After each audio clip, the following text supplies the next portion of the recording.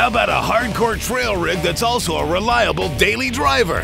Today on Extreme 4x4, our Hemi Jeep returns to become bomb-proof. Plus, a 14-foot drop will unnerve most drivers, but not this rookie mother of two. That and more right now on Extreme 4x4.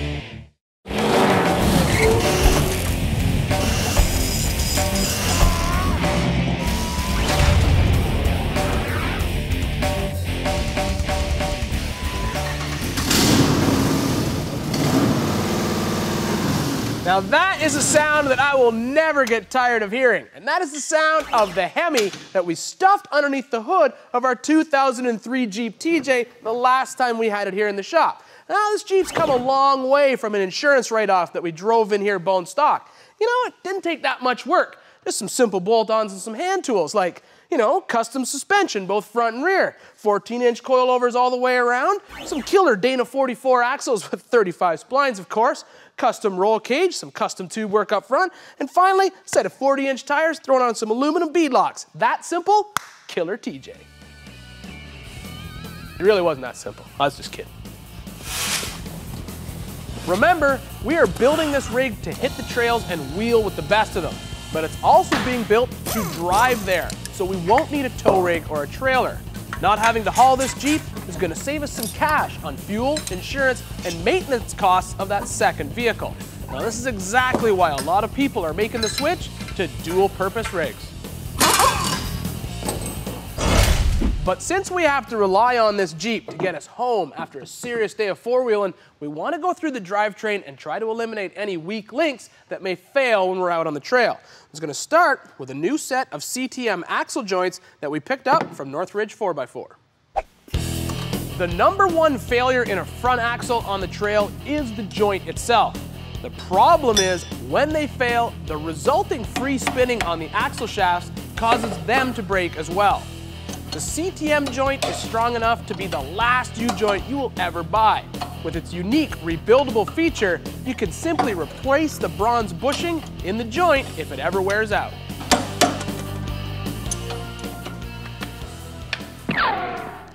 Now we have 4 other potential problems that we can fix right here today because we know that they're possible weak links. First of all, we're going to replace these grade 8 bolts with something a little bit stronger holding this high steer arm onto the axle. We'll replace the brake line, not only making it longer, but also upgrading it as well. We'll use a new system to hold the spindle onto the axle shaft itself. And finally, even the oil that we put in this diff all makes a huge difference when we're on the trail. High steer arms see a huge amount of load when on the trail, especially when applying added pressure with a hydraulic assist kit. Now, ARP, chrome moly studs and nuts are thread rolled after heat treatment, making their tensile strength much higher than standard fasteners. The braided brake lines from Crown Performance are not only longer to accommodate our new suspension, but the Kevlar reinforced line is braided for strength and then covered to protect it against chafing. The Stage 8 X-Lock replaces the jam nut axle retaining system used stock on most axles. It allows us to correctly torque the wheel bearing spindle nut and holds tight against any reverse rotation. There we go. Finally, the PX3 synthetic gear oil will not only help extend the gear life in our axles, the reduced friction will result in more of the horsepower from our new Hemi getting to the tires. Now we're not just going to be installing small parts today on our TJ, we're also going to be bolting in some major components, like this 4-speed transfer case that we picked up from Advance Adapters. Now Advance took their tried and true Atlas II transfer case and coupled a secondary reduction box onto the front of it.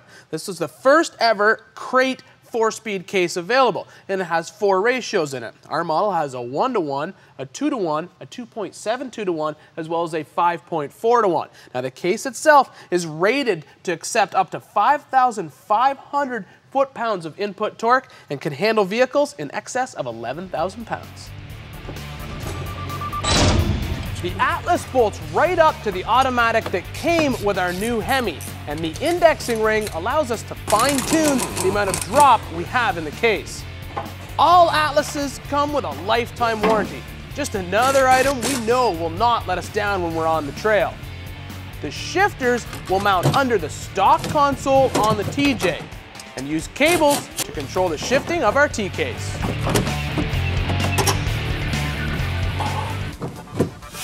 Now, we have never had an Atlas break a transmission case here at Extreme, but we have seen pictures on the net and talked to guys to which it has happened.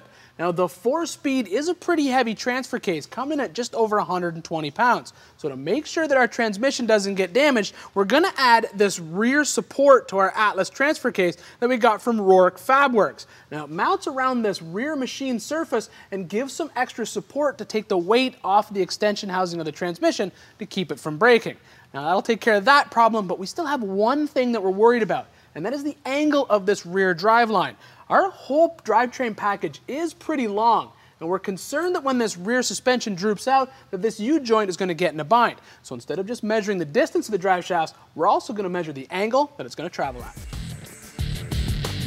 I need a tape measure. Using some tape as a guide, we measure from the rear axle input flange to the transfer case output. Then, by dropping an angle finder onto the tape line, we will know the maximum operating angle the shaft will see. On the front, we just have to measure the length, because the angle is low enough due to the distance from the transfer case to the front axle. Now all we have to do is call the guys at JE Reel, give them our 2 lengths as well as the angle of the rear shaft, and they'll build us 2 perfect drive shafts for our TJ. Coming up, she's cute, she's tough, I do want to be taken as seriously as a man. and determined to make her mark in her rookie year. You're actually the same. I can wheel as good as any other guy out there. Pro crawler Nicole Johnson, when Extreme 4x4 continues. Look out, boys. There's a new chick in the driver's seat, and she's got your number. Here's our Extreme Event of the Week. After 5 months off, the We Rock drivers arrived at the first event full of butterflies and anticipation. As a competitor, opening day is by far the most nervous time. I mean, you think you got it all figured out, you think you remember everything, but you just don't know. Kicking off in the heart of off-road country, We're super stoked on being in Southern California. the new season brought out a crop of fresh faces who were looking to fulfill their dreams of rock crawling glory. This is the opportunity of a lifetime. Most will spend their pro careers competing in anonymity. Nicole Johnson will not be one of them. I can wheel as good as any other guy out there. Competing last year in the 4-seat starter class, Primarily, our background is about 15 years of family trail wheeling. My husband and I have had an old 72 Land Cruiser since 1993. this season, Nicole decided to move up to the pro mods. I guess it's just the competitive streak in me. I just had to get a better car. Even before her first gate, expectations were high for the mother of 2. She's an extremely capable driver, and now you get her into an extremely capable vehicle, and she's going to be a threat to those guys like Dean Bullock and Brad Lovell and Tracy Jordan. I expect to see her up in the higher ranks there. Putting the buzz aside, Nicole was looking for a more modest top 10 finish. I've had other competitors tell me, no, that's not good enough. You need to make first place, because second place is the first loser. That's a really big task to bite off and chew and tell everybody that you're gonna win. Right now, we're gonna get hopefully some really good seat time, be competitive, keep everyone else on their toes. Still, the pre-race hype almost brought the rookie to her knees. I was really good about this competition right up until about 20 minutes before it was my turn to go on course, and I thought I was gonna throw up. Teamed with husband Frank, Front dig over a little. Go to 3. He knows exactly what the suspension is gonna do, so I put a lot of trust in him. to get their groove, marital niceties take a back seat. Sometimes we get a little heated and we have some exchanges. You know, I wanted to be in 3-wheel drive here, not 4-wheel drive. You were in 3-wheel drive. Hey, Nicole, this tire was off the ground. You know what? They should have marriage counseling at the end of every course. But no, we're not. It's good. We've gotten better. On day 1 of the 2-day competition, the team struggled. That's great. Go off the line. That's the way it goes. Finishing mid-pack in the 24-car field, the Johnson team wasn't disappointed. I think we did a great job today. We're very pleased. Getting into the top 6 and qualifying for the shootout looked grim. We give it our best shot, and that's all we can do. clawing her way into 7th place. On the second day, Nicole was on fire. To punch a ticket to the shootout, it came down to the final course and the toughest of them all, A4. 3 other people's done it, that means you can do it, right? Little Rich Klein designs the courses. They do say I'm sick, some say I'm twisted. His demonic mind created this monster. We've got about a 14-foot undercut drop that a lot of people are just going for it. Nicole Johnson may be green behind the wheel, but she's not yellow. It was awesome. It felt really good, actually. Wow. She became one of the few drivers to qualify for the shootout in her debut. You know, a little bit more, she's gonna be good. And finishing the event in 4th, Nicole backed up the hype and proved that she's the real deal. I don't know what the future really holds. We're just gonna take it, one season at a time. I'm just really excited to have made it this far. Time now for an Extreme 4x4 Tech Tip.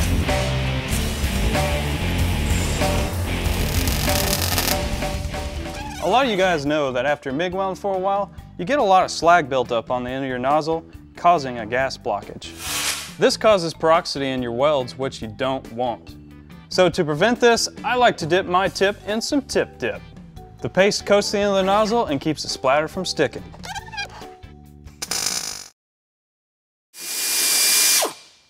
We're back on Extreme 4x4, where we are really close to getting our 2003 Jeep TJ out of the shop and onto the trail, and more importantly, also onto the highway, as our dual-purpose daily driver and weekend wheeler truck. Now, I'm sure a lot of you guys are thinking right now, there's been a lot of parts put into this build-up. Why didn't you just fix the quarter, throw on a lift and some tires, and go wheeling? Well, we didn't do that for a couple of reasons. First of all, enough of these Jeeps have been built that you can really research every single weak link in this truck and evaluate what you want to do to it before you even start. Like we have here, we've gone through the whole Jeep and replaced everything that we know might fail on the trail.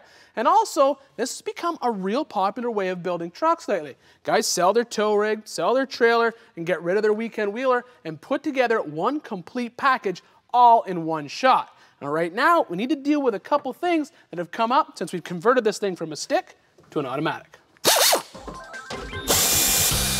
A new tail mount shifter from Locar will help us pick what gear we want.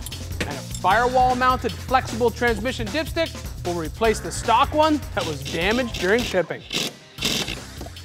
Now the donor motor that we've stuffed into our Jeep did not come with all the filters and air boxes that we need. So instead of hunting around for a bunch of original equipment stuff, we're going to replace it all with an AEM cold air intake for a 2005 Dodge truck with a Hemi. The kit comes with a new 1-inch throttle body spacer. The long, smooth inlet tube is mandrel bent to help improve intake flow. Since this kit is designed for the Dodge truck, we have to modify it slightly to fit into our Jeep. Now the nice thing about the AEM kit is it uses what's called dry flow technology, which means the filter itself has no oil on it. Now that really helps out when you're installing it in an off-road vehicle like this. The oiled filters tend to sometimes get clogged up with dust and dirt. Now this filter here, if it starts to get clogged up, all we gotta do is knock it around a little bit, wash it out, it's good as new. Now one item that often gets overlooked on a trail truck are brake lights and tail lights, because you don't even really need them. But on a dual-purpose rig like our TJ, we're gonna have to have them. Now the downfall of the factory light is it mounts off the back of the tub and basically hangs out in the way and often gets broken when you're on the trail. And that's not that big of a deal if you're just gonna throw your rig on a trailer and haul it home. But if you plan on driving it on the highway with a broken tail light, could mean a ticket. So for our TJ, we decided to replace the stock lights with a set of light dots from Off-Road Unlimited. These flush mount tail lights replace the bulky stock units, but with a lower profile and brighter LED technology. Now, no matter what engine you swap into your project, keeping it cool can become a major issue. Now there's a lot of factors that come into play when it comes to the heating and cooling of an engine under the hood. But the main thing you got to do is get cold air in and hot air out. Now we're in pretty good shape on our TJ because we ditched our inner fender wells. That's going to help dissipate some of the heat from our V8 and help keep it cool. But no matter how many ways we slice it, there is no way that the 6-cylinder radiator that was in our Jeep will keep our new Hemi at a good operating temperature. Now you have a lot of different options when it comes to picking a new radiator for your project. You can research on the internet and talk to people who've built something similar. In our case, the guys who did our wiring harness suggested that we called the guys at Doc's Blocks, and they went ahead and built this full aluminum direct replacement radiator for our TJ. Now the nice thing about this is it's specifically designed for the Hemi swap in our truck. Want to grab that side, Chris? The 100% aluminum construction of our new radiator will help dissipate heat better than a mixture of plastic and aluminum or copper and brass like a factory radiator. Plus, the full polish looks killer under the hood. And while we were at it, we had Doc's make us some of our AC lines. Now they are a direct fit for the Hemi swap into the TJ. Since we've been spending the majority of our time today showing you guys all the little things that we're taking care of on our TJ, it's a perfect time to show you how we're going to control the air lockers both front and rear. Now this ARB air locker activation system is not only a small air compressor, it also has an integrated air tank that'll hold just enough air to control the lockers both front and rear. Now it comes with a pre-terminated wiring harness that's set up in a way that you have to engage the rear locker before you can engage the front. And that will help keep some parts inside your front axle. Now instead of just mounting the switches up in the dash, we called up Darren, the 12-volt guy, and had him build us a custom switch panel with an integrated winch control as well as all the controls for our lockers. Our custom switch panel mounts right in our dash behind the factory trim. And it also gives us two 12-volt power sources to power things like cell phone chargers. Now the ARB air compressor is going to mount right underneath the seat. Now you guys out there who build Jeeps know that this is the point of time where you've basically run out of room for everything. And that's the case for our battery. The only logical place to mount it in this truck is behind the back seat. Now you don't just want to throw the battery in there with a ratchet strap to hold it in place, because when you're throwing tools in the back, if you short out across the posts, the battery can explode. So the best thing to do is to use a battery box. Now we picked up two of these aluminum Summit Racing battery relocation kits, one to mount the battery in, and then another one to cover up the natural vacuum leak detector that we moved from the other side of this fender well. That'll just protect it from any tools we throw in the back. As you can see, this Jeep has made a huge transformation from an insurance write-off that we just dragged in here basically for free. And the next time we have this Jeep in the shop, we'll have buttoned up all the stuff that's left on it. We'll hit the trail. And we'll hit it hard. That sounded dirty.